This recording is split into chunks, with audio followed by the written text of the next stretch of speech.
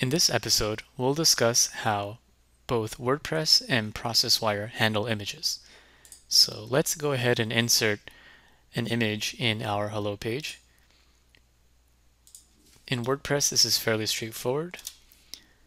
Click the Add Media button, then choose the files on your computer that you would like to upload. I'll upload 4 images. You have the ability to choose multiple images at once. So if I want to insert one of these images, I can simply check one of them, uncheck the others, and click the Insert into Page option.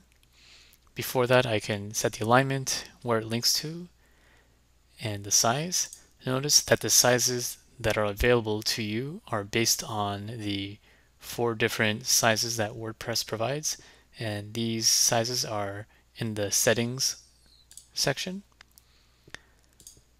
So if I insert the image, I got the medium-sized image here, and we can update our page. And by viewing our page, we can see that the image is in fact there, and it links to the large version. WordPress places all the images inside of the media section of the website.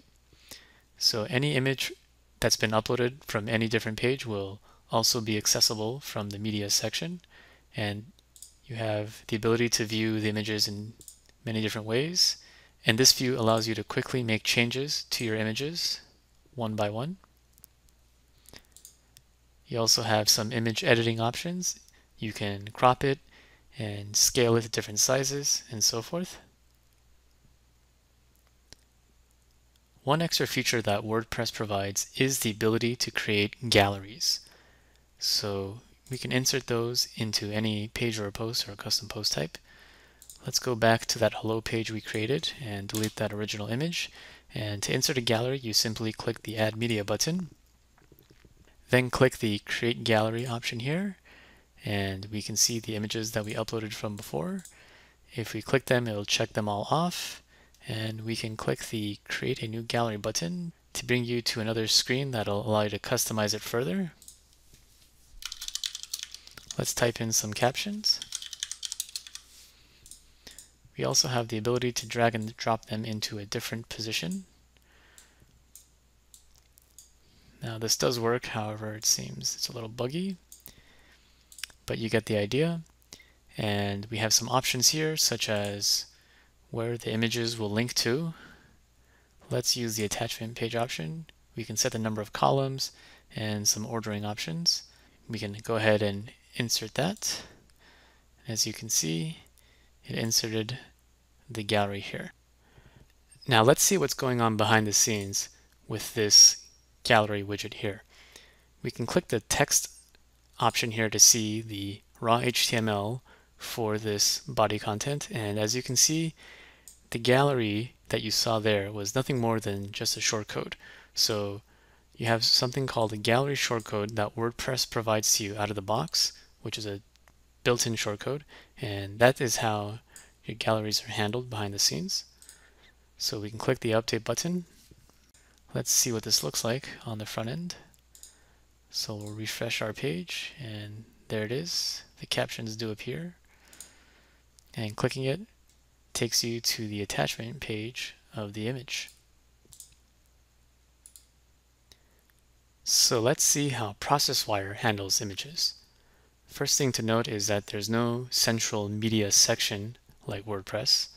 However, we can still insert images directly on the page.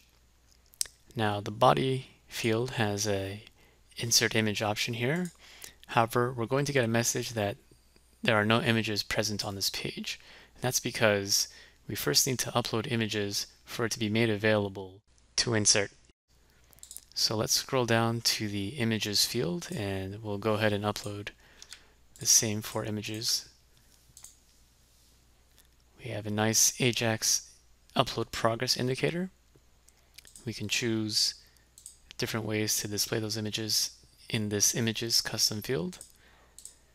And now we want to insert one of those images here. So click the Insert Images button again, and it's going to find all the images that we've uploaded to this page. You can actually choose images from different pages as well. So let's insert this image here, and after you click it, it will give you the option to choose a different width and height that you want to insert it at, and by using this option it will give you a specifically cropped version of the image. So let's say we want a 700 pixel wide version of the image, then it will adjust it as so, and we can make it link to the larger version. And now we can click the Insert This Image button, give it a moment to process the new image size, and there it is. So let's go ahead and save the page. And if we view it, we can see that image here. And this is in fact a 700 pixel wide image that I set. We can verify that by inspecting the image. And as you can see, it created a file that is based on the 700 pixel wide size. ProcessWire, using a default installation, does not have an equivalent gallery creation feature. However, that can be programmed using the HanaCode module that you saw earlier, using some straightforward PHP code.